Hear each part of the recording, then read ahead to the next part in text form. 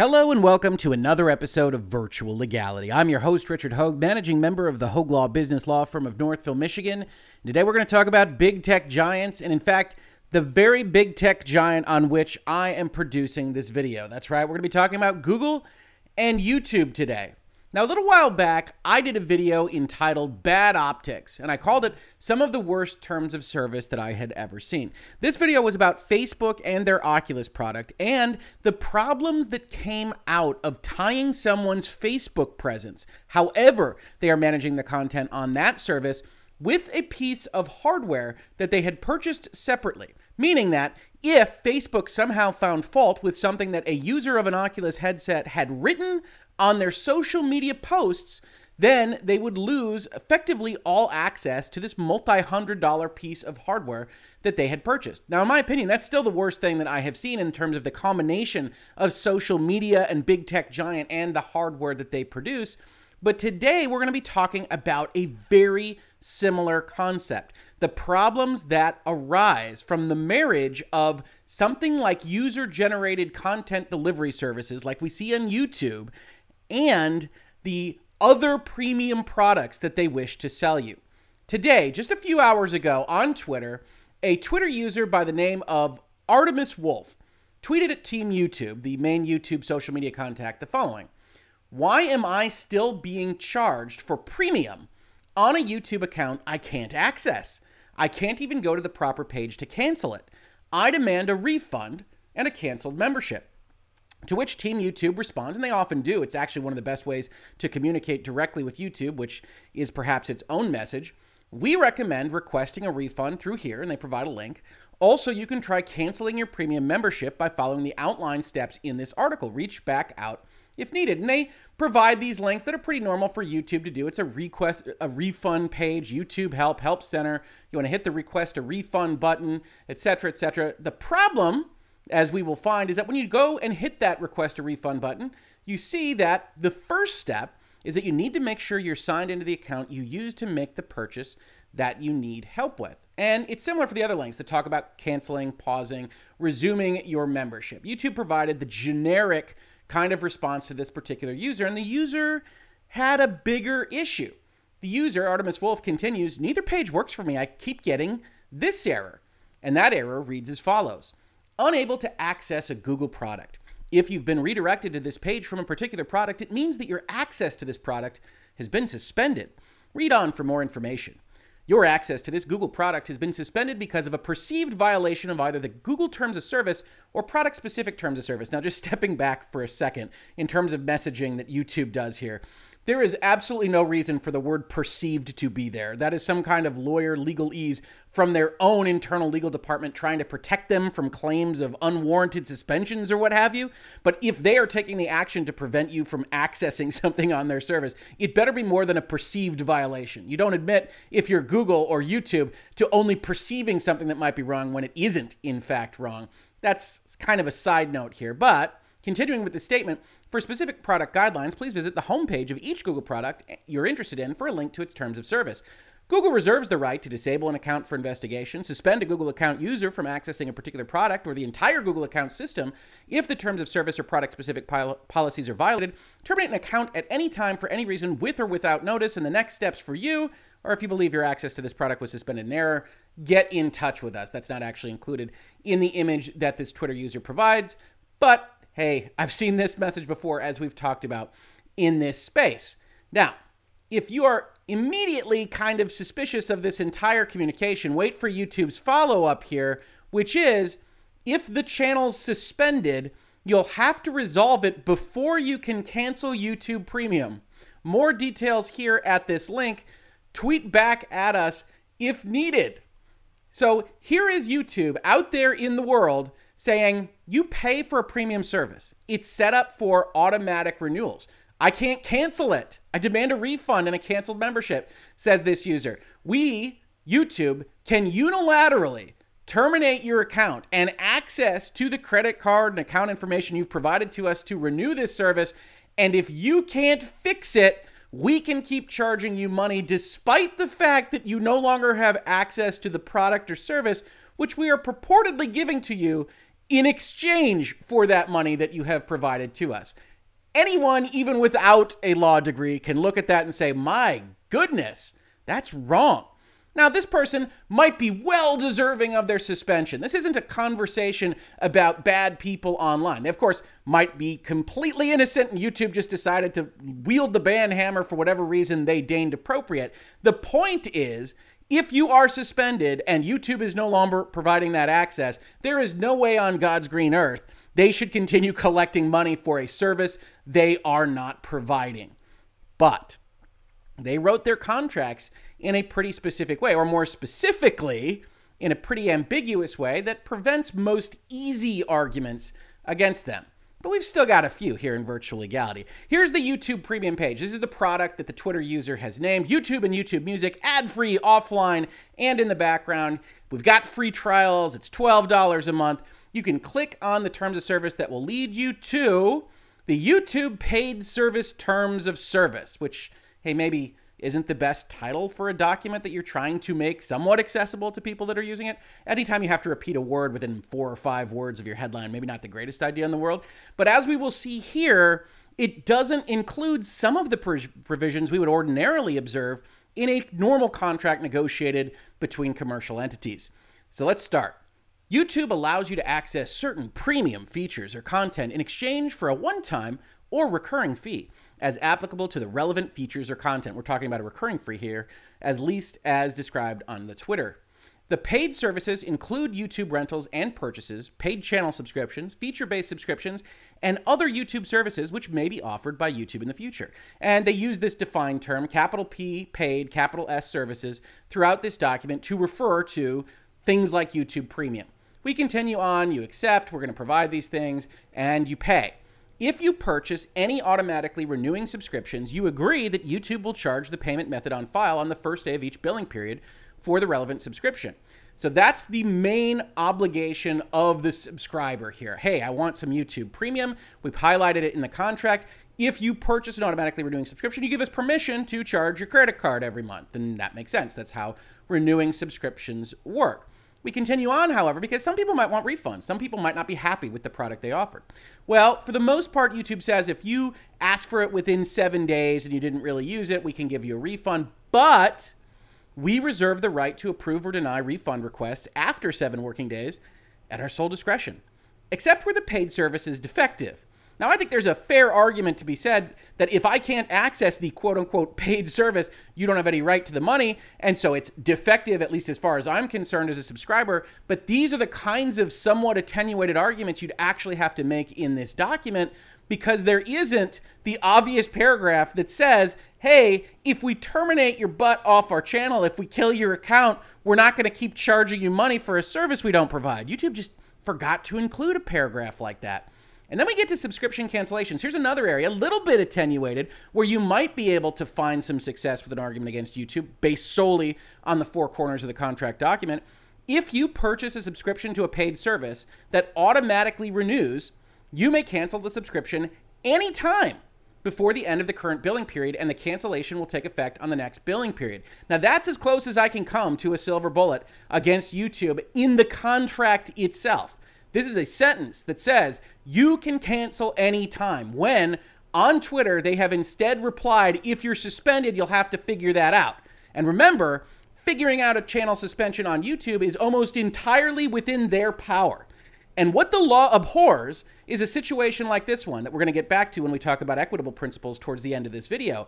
But that situation is where one side of a commercial transaction, one contract party, can say, I can use some of the terms that, from YouTube's perspective, I wrote to collect money and not even provide the service. Remember, as we've talked about in this space, suspending a channel, very arbitrary. YouTube has taken great lengths to actually put forth in their terms of service, we can do whatever we like. We're going to take a look at that in just a second. And if they have that authority, and if this were allowed for them to just claim this money after you've been suspended and they already have your renewal set up, then, well, frankly, they'd be making a lot of money that they didn't earn. The law really doesn't like that, no matter what you put in your YouTube Premium terms of service. Now, I have a couple of other things to mention from this particular document. One, on the paid service license side, they kind of mirror the terms they use for YouTube generally. They say if YouTube reasonably determines that you violated any of the terms and conditions of the paid service terms, the document we're looking at, your rights under this section 4 will immediately terminate, and YouTube may terminate your access to the paid service and or your YouTube account without notice and without refund to you. Now, this is ostensibly the license that you are getting for these, and you're not receiving them when you are otherwise suspended. So here is another area where, if you were arguing this before the court, you would say, Your Honor, they're not providing the service that they are claiming I'm paying for. It cannot be the case that they collect months of my money for not providing me with anything. Finally, I wanted to leave you with, unless not permitted by applicable law, you acknowledge and agree that these paid service terms, your transaction for the paid service, and your relationship with YouTube under these paid service terms shall be governed by the laws of the state of California. And this is also mirrored in their generalized terms of service, which they incorporate by reference in this document, which is why we're going to look at them in just a minute. But keep that in mind. YouTube, if it has its druthers, wants to talk about all of this under California law. And California is an unusual jurisdiction in all sorts of ways, but in this particular way about renewing subscriptions. We'll get to that in just a second. Now, we've looked at the terms of service document a lot here in Virtual Legality. The important part here is that they reserve the right to terminate you for basically any reason. YouTube reserves the right to suspend or terminate your Google account or your access to all or part of the service if you materially or repeatedly breach this agreement. Note that that says Google account, by the way. Much like we talked about with respect to the Oculus and Facebook, if YouTube determines that you said something that they didn't like or that you infringed a copyright, regardless of whether or not you did, and they get to a place where they are terminating your Google account, you could lose access to all sorts of Google things that you are using right now. If you take anything from this video, take that. You need to be fully aware of the network of various services and products that you're using and how interaction with any of the user content generation features of these things, comments to YouTube videos, posts on Facebook, whatever they might be, can interact with the rest of their family of entities, right? If you say something on this Virtual Legality video, you say, Rick, you suck. And now I'm going to get 16 comments that say that, so I appreciate it in advance. And Google decides that that's too much, then maybe you lose access to Gmail. Maybe you lose access to Google Meet. I don't know. You might lose access to something that's very important to you, your livelihood and the way you run your business, because you said something nasty online. And that, to me, is a heck of a risk, and I don't think people are aware of that exposure enough. Because when YouTube actually talks about what they mean in these contracts, they say, hey, we can terminate you, we can suspend you, and what's the effect? Well, ordinarily, you'd say something here that says, hey, if you're paying for stuff, that goes away, but we don't have to provide it to you anymore, et cetera, et cetera. Instead, this paragraph only says, if your Google account is terminated or your access to the service is restricted, you may continue using certain aspects of the service, such as viewing only without an account. You can still access our website without logging in, and this will still apply to you in case you start causing trouble in some way that we can't anticipate. It doesn't actually talk about anything that might otherwise happen to your renewed accounts or anything. And the paid service terms don't either. Now, we do get the reference again to California law. YouTube, if it has its druthers, wants to look at these things under California law, and so we will as well. Now, it's important to note when we look at these tweets, we don't know where Artemis Wolf is located. We do, however, know that YouTube would like to adjudicate all of its claims under California law, so we can at least use that as a baseline. And what a baseline it is, because as of November of 2021, just a few months ago, we actually get the California Assembly passing a brand new version of an existing automatic renewal law that will go into effect this summer. It's not into effect right now, but will do things such as, under the amended law, users who sign up online must be able to cancel their subscription immediately and at will by either a direct link or button on the website or a pre-formatted email that the consumer can send without adding additional information. You can just send it back. We don't care what your automated system is. In California, we want to protect people from online abuse of this nature. Now, it is worth noting that if the individual isn't in California, this probably won't apply. We see that referenced in a couple of places. It shall be unlawful for any business that makes an automatic renewal offer or continuous service offer to a consumer in this state to do any of the following. You're not allowed to fail to present the automatic renewal offer terms or continuous service offer terms in a clear and conspicuous manner.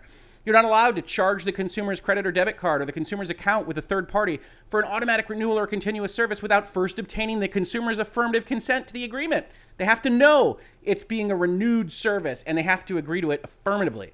You're not allowed to fail to provide an acknowledgement that includes the automatic renewal offer terms or continuous service offer terms, cancellation policy, and information regarding how to cancel in a manner that is capable of being retained by the consumer. You can't submit it in some kind of document that, oh, I don't know, they would lose access to if something happened to them and their account. And a business that makes an automatic renewal offer or continuous service offer shall provide a toll-free telephone number, electronic mail address, a postal address if the seller directly bills the consumer, or it shall provide another cost-effective, timely, and easy-to-use mechanism for cancellation. In addition to the requirements above, a consumer who accepts an automatic renewal or continuous service offer online shall be allowed to terminate the automatic renewal or continuous service exclusively online, which may include a termination email formatted and provided by the business that a consumer can send to the business without additional information. That's the existing law. This is in effect until July 1st, 2022, as of the date that is repealed. And then it gets harder. Right? You can't fail to provide a consumer with a notice as may be required that clearly and conspicuously states all the following: one or more methods by which a consumer can cancel the automatic renewal or continuous service. A business that makes an automatic renewal offer of continuous service offer shall provide that toll-free number and everything else that we just talked about. If this person lives in California, it is already clear that YouTube can't just hide behind some kind of suspension action in order to continue collecting renewal dollars, regardless of everything else we've talked about, regardless of the obvious unfairness and injustice of just taking money and not providing a product or service. Now, I can give YouTube the benefit of the doubt that tying all these things together is some kind of logistical quagmire, that the easiest way to handle support tickets and everything else is by having them related to the account. But with this particular issue, you cannot operate this way.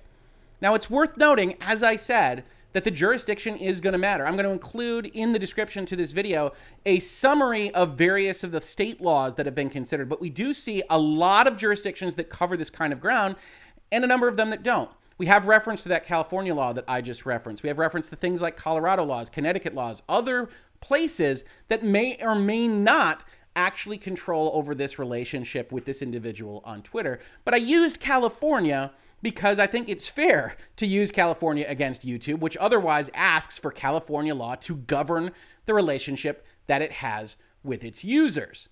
It's also worth noting that they don't really say this clearly and conspicuously anywhere, right? What happens on a channel or account termination according to YouTube? If your channel or account is terminated, you may be unable to use, own, or create any other YouTube channels or accounts. Fair enough. When a channel is terminated, the channel owner gets an email explaining the reason for the termination. But if the reason for the termination is something like a suspension for comments on YouTube or putting up videos that were copyright infringement or anything like that, it's very difficult to see the nexus between that activity, which may be admittedly bad or illegal or cause problems for YouTube or all these various things, and watching videos on YouTube, right? Using YouTube Premium. So it seems to me that even if it's a logistical answer, they're not explaining it well. And there are other ways to actually handle this. The easy of which is stop taking their money. And the last thing I want to leave you with is the equitable kind of concept, right? If you haven't been following this in virtual legality, you know that contracts aren't necessarily the end of this conversation, right? There are other concepts. There's a concept of unjust enrichment, right? And I'm using a law website here because a lot of the times they are better explainers of this than the statutes themselves. It says, what is unjust enrichment? Stated simply, unjust enrichment is a claim that is based on the idea that the defendant, the breaching party, has somehow gained an advantage by virtue of their conduct, and that this has led to a fundamentally unfair situation. If the court were to allow the defendant to keep this advantage, usually in the form of obtained assets, here money, then it would not only deprive you, the plaintiff, the Twitter user, of the value of such assets, you lost your money, but it would also give the defendant an unearned and unjustifiable benefit.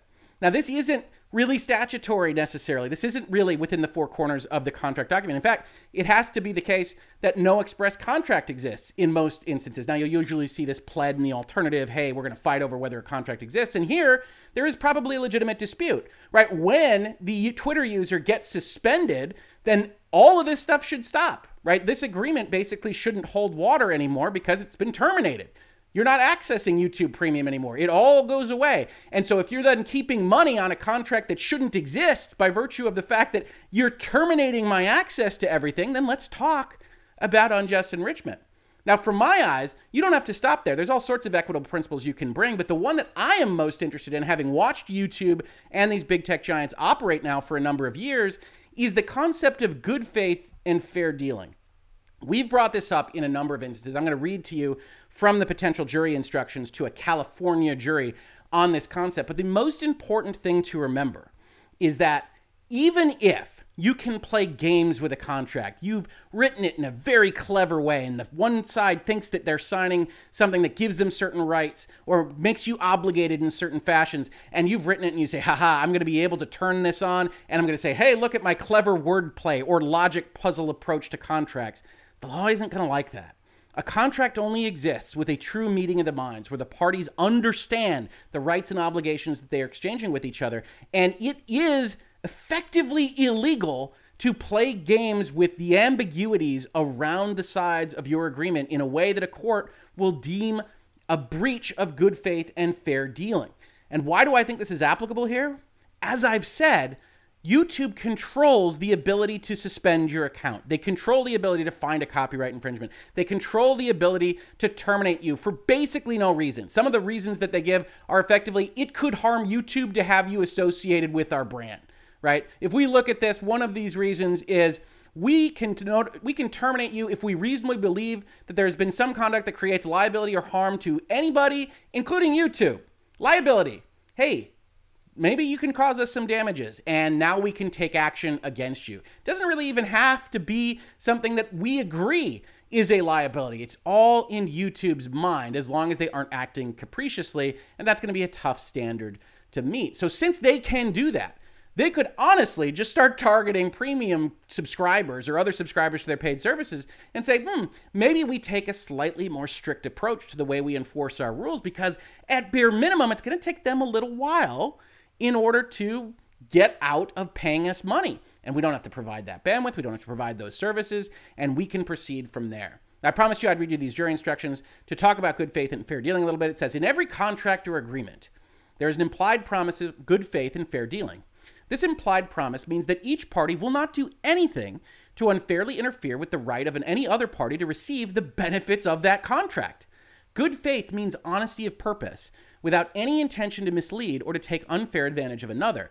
Generally speaking, it means being faithful to one's duty or obligation. However, the implied promise of good faith and fair dealing cannot create obligations that are inconsistent with the terms of the contract, right? Nobody can look at the contract and say, well, actually, YouTube owes me $500,000, and that would be what good faith is to me. Now, what YouTube owes you in the documents that we've looked at is access to the thing that you paid for. And they don't necessarily owe you a refund if you go to ask for your money back during the time in which you were suspended. But if they take more money from you and don't provide that service, we start to look at things like unjust enrichment. We start to look at things like a breach of good faith and fair dealing. And I think at the end of the day, when we talk about this, YouTube knows this, right? Because not only did they get the ratio that we saw here in these various things, right? We got 985 retweets, 308 comments, 72 likes. I really don't know who's liking that from YouTube, but that's fair. Then we get YouTube a few hours later, I think, saying, whoa, hey, tweeting back. And we're sorry for the frustration. We didn't mean to say all that, not publicly, not online. Mind following us so we can share the next step via DM? It's unclear here. Team YouTube does this a lot, certainly if there's going to be personal information exchanged. But it's unclear to me why Team YouTube doesn't go and say, hey, let's fix this right now in public, because you're certainly taking the consternation, the negativity in public. And you're taking it from Virtual Legality, which, of course, is a YouTube channel. So YouTube is very likely to look askance at this, not very likely to keep it very highly thought of on its service. So if you like these conversations, and God, I like being a content creator on YouTube. I think they do a lot right, but my goodness, do they do a lot wrong? And I think they definitely stepped in it today, regardless of how you feel about this person or suspensions in general. You can't take this step to just say all your money belongs to us.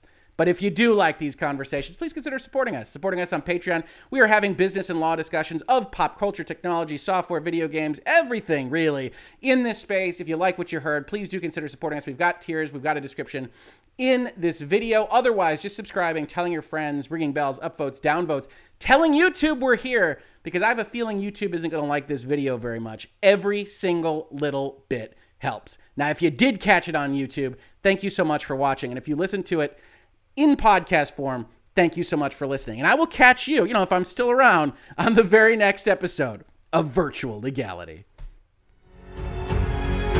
Virtual Legality is a YouTube video series with audio podcast versions presented as commentary and for education and entertainment purposes only. It does not constitute legal advice and does not create an attorney-client relationship. If you have legal questions about the topics discussed, please consult your own legal counsel.